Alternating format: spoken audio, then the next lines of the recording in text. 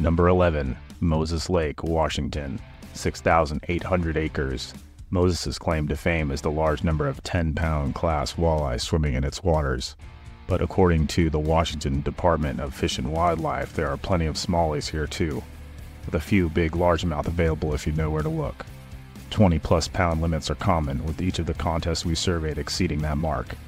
One of the biggest bags came during a Northwest Bass tournament that was won with 22.84 pounds. There were 10 fish over 5 pounds weighed in at that one.